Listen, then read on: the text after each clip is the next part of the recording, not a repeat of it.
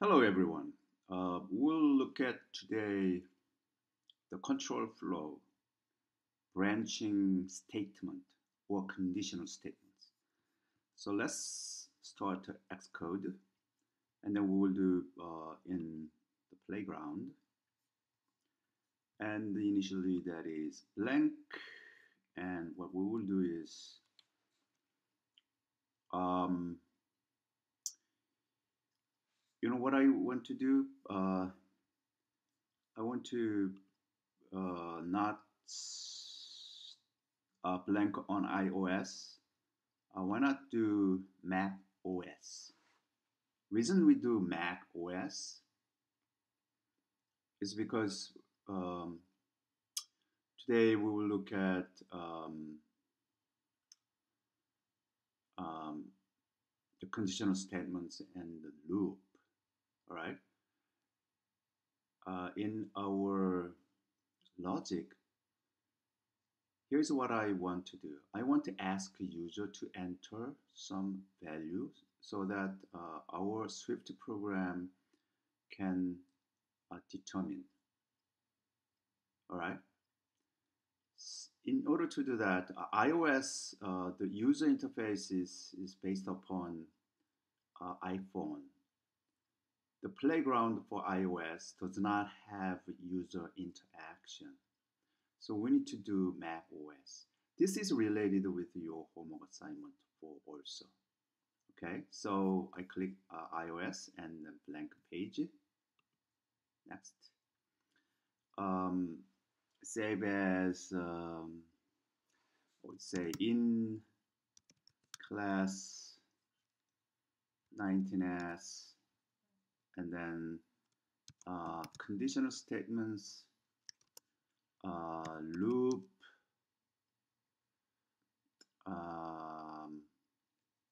and maybe function.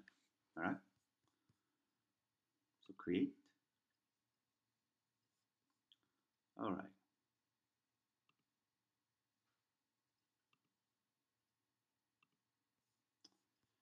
Maybe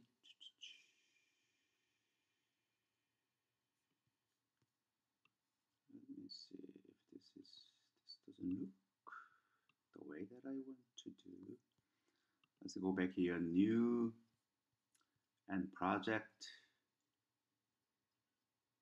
Mac OS. Okay, command line tool. This is what I want. All right, and then I would do project is in class 19s, and then conditional statements, loop, and func for function. I think that's it. And then next, I want to save it in this particular directory and create. All right.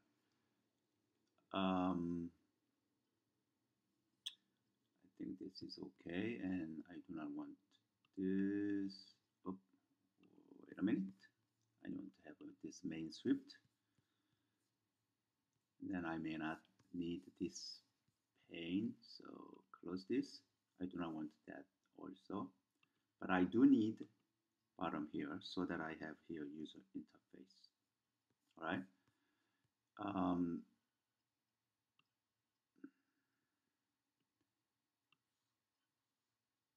This the one that I had previously is still there, so I want to close that. All right. So it automatically imports foundation, and if you want, we can put here to practice conditional statements. I'm going to copy this. Well, rather than copy, I want to cut this, and I want to do it here. All right.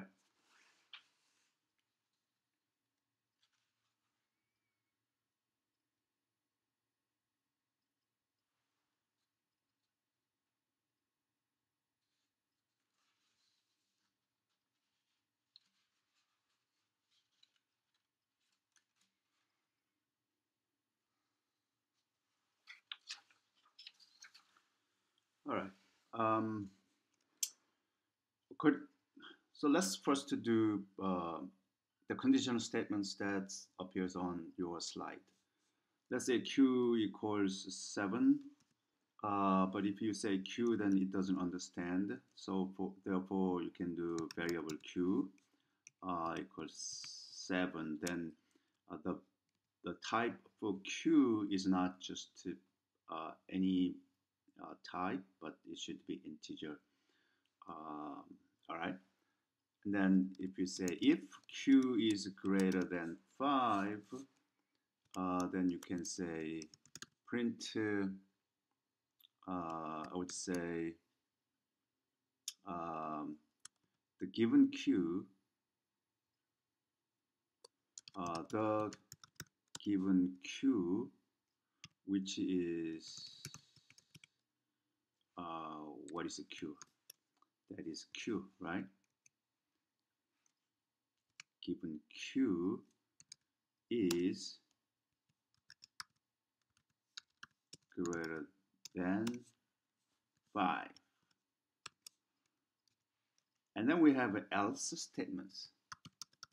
Else, then you can say print,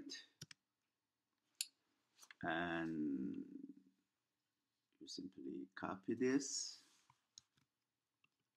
and paste, which is that given q is not greater than 5. All right, and then you can execute. Remember that a simple playground running on iOS, then you have a button here to execute it. But in this case, we have another button on the top. So if you click this, then you can see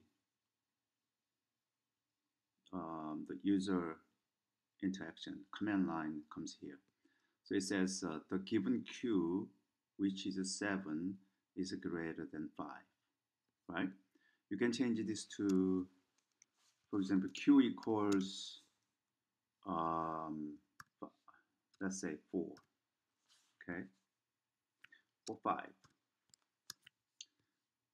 Oops, 5.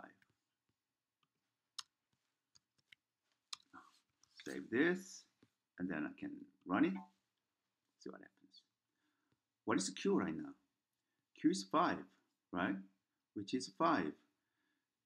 If it is 5, 5 is not greater than 5. Therefore, given q, which is 5, is not greater than 5.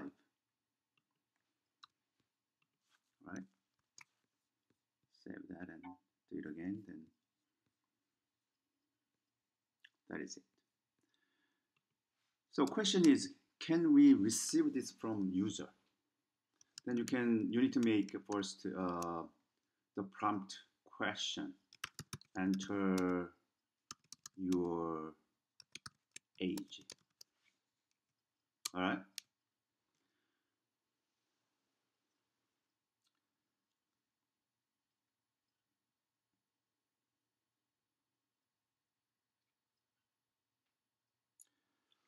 And then you need to do read the line.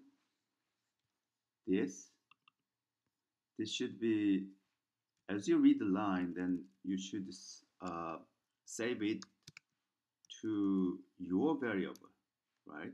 So you can say age, okay?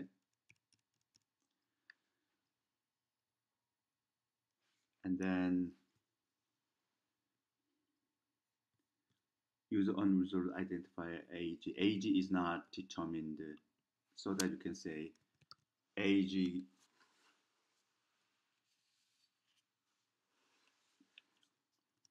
say variable age equals integer, so that I says age is integer.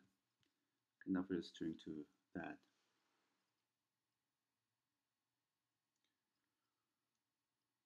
So what you can do here is you can say as int.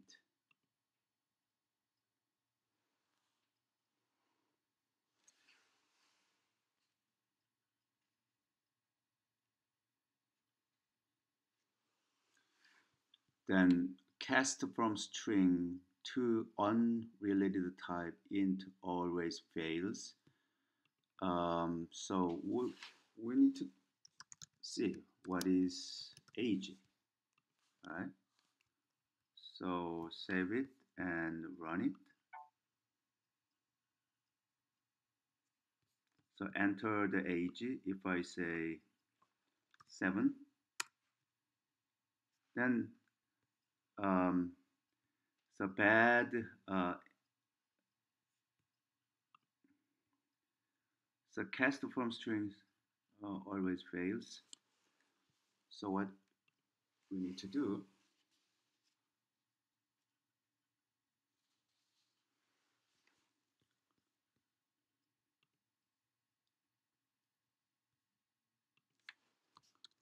let's see, we can try string, for example. Okay, and then I'm gonna remove that. The value operation type string must be unwrapped to string.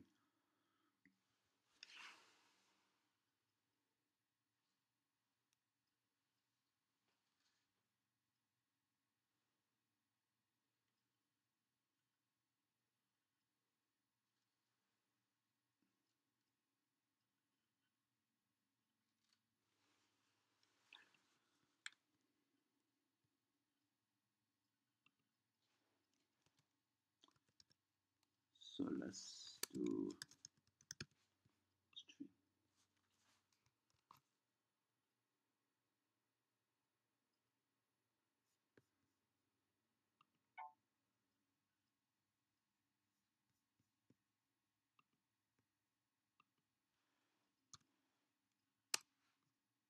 Okay, so it turns out that is a 7. All right. So that is red. Now what we need to do is say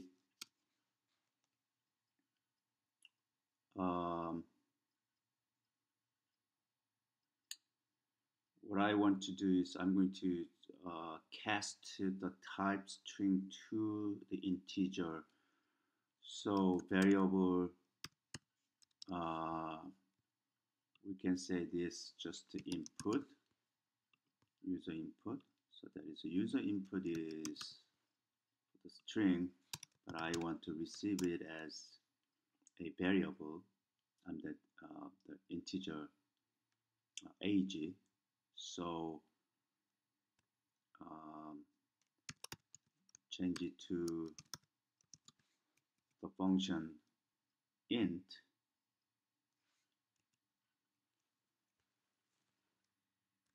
Let's say that is known value.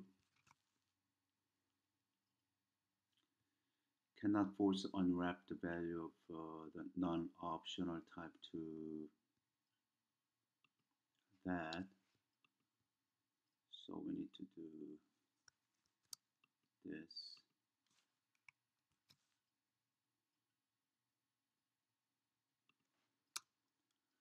And then print age.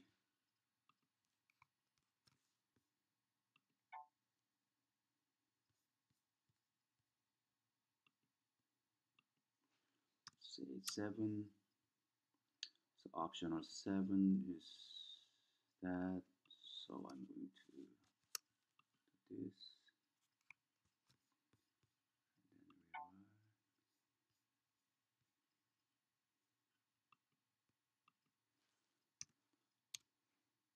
Now we have 7. Okay. So what we can do then, we can copy this back here. And then we can say this is age. If given age, which is the real value.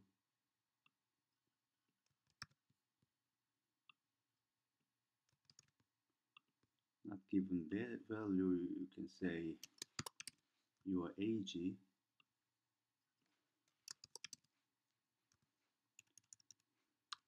Okay, so this and rerun.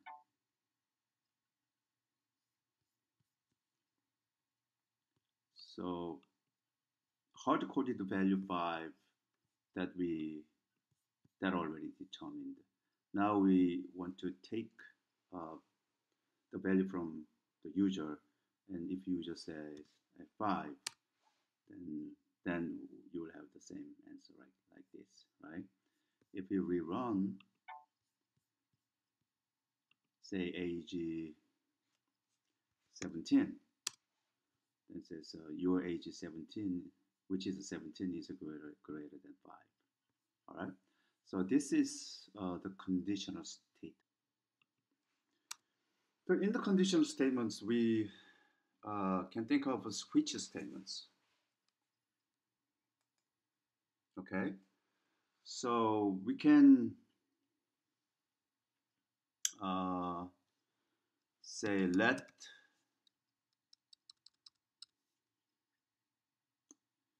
what we can do here,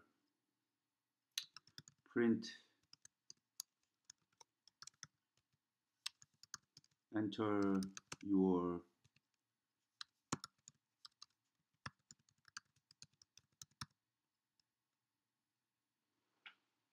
letter grade. Okay. And then we can get that letter grade. What I want to do, I'm going to try to combine these two. So user grade, let grade equals read line and as this is just string, right? And then if grade is in the switch statements, we need to do switch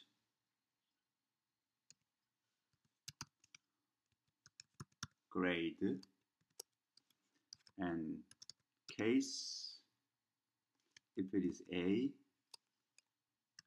or small a, then we can say print you are the best. Okay, and then similarly case uppercase B or lowercase b, then you are very good.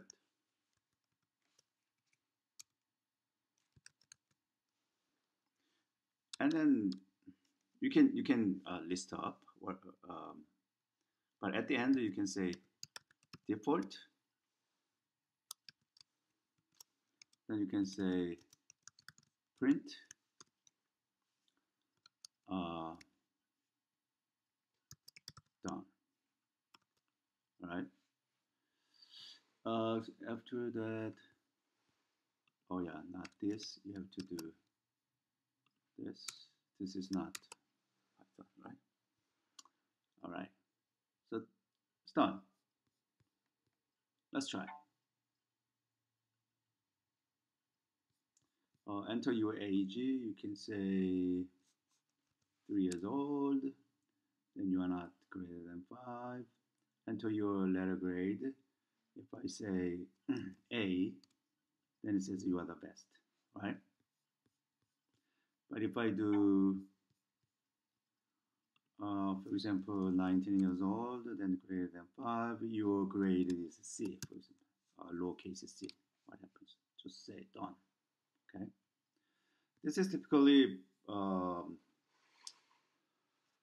conditional statements. So that we have switch statements and if else if statements, right? So that you can see the difference. If you want to make a range, for example, greater AZ is greater than 16 and AG is less than 21. Before we do, let's do this. If AG is greater than 21, then because UA is this, since your AG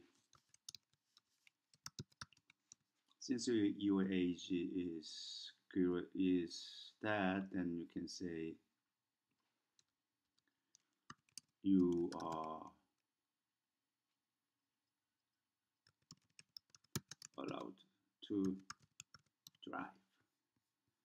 And then we can say also else if age is less than 21, greater than or equal to 21, and age is less than, no, it's greater than 16, because your age is that, then you can say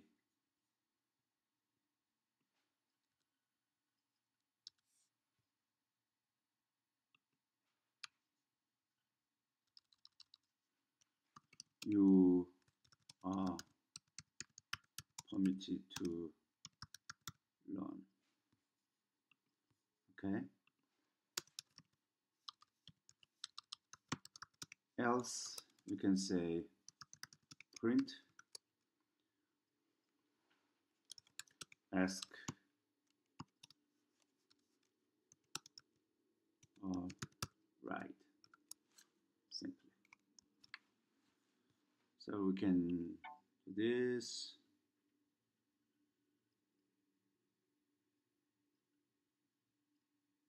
Oh, here, expected to the after if statements. Oh, and is not allowed here, so that we need to have double %, instead of literally and. Okay, enter your age.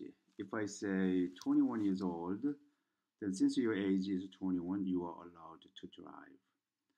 Enter your letter grade. If I say B, then you are very good. Let's rerun. Enter your age. If I am 17, then it says your age is 17, you are permitted to learn. That is the case here, right? You are permitted to learn. And what is your letter grade? If I say F, then done, nothing, right? So So you can see it's some difference between if-else conditional statements or switch conditional statements. What is the difference? The major difference here is that if it's a switch statements, then it checks always the equality. If grade is A, grade is lowercase a, so equality checking. There is no range checking. In this case, there is a range of some variables. Okay, so in this way you can state to determine to make some decisions. All right.